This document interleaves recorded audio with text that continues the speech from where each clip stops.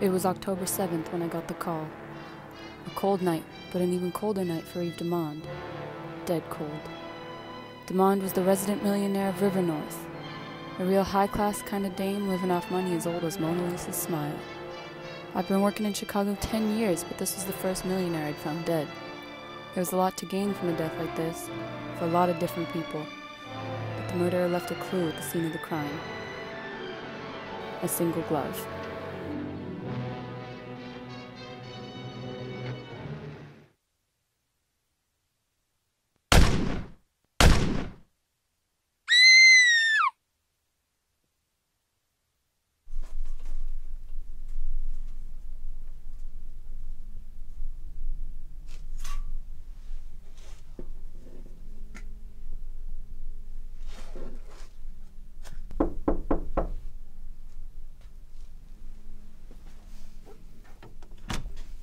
Good evening. William Demond? Officer Burns. It's Detective. I've been expecting you. Then you know why I'm here. Based on the hour, I assume that you're under the impression that I'm somehow involved in the death of my beloved wife. How about a drink? Please. Pick your poison. Whiskey.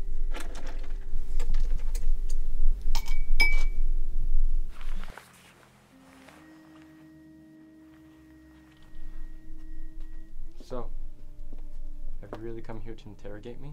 Have I reason to do so? Eve is dead. I'm in mourning over the death of my beautiful wife. You've had a lot to gain from her death. That's a bum rap, detective. I had much more to lose. Your wife is a real fine dame. Was. Ah, a grieving husband. How convincing. How dare you implicate me? Where were you on the eve of Eve's death? I was at the office, an account that required further attention. A likely alibi.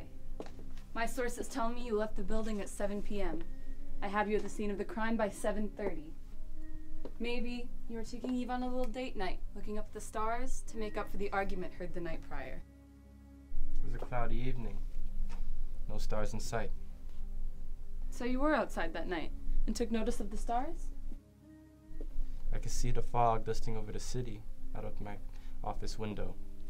And the argument? Troubles at home?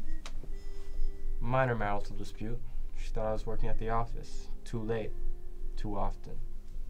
Listen, Demond, I've been working these Chicago streets for 10 years, and it always boils down to two things: greed and revenge. I'm neither greedy nor vengeful. All I want is justice for the death of my beloved wife.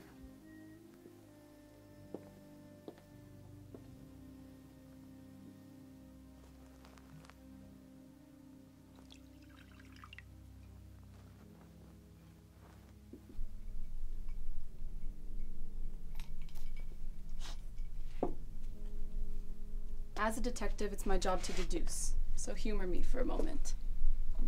There was an affair you found out about the night your butler overheard you arguing, and your jealous rage took control.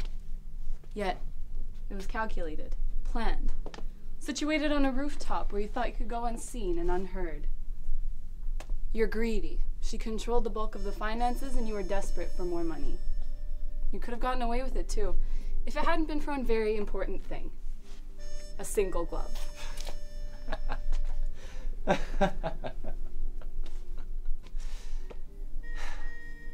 You're wrong about one thing, detective.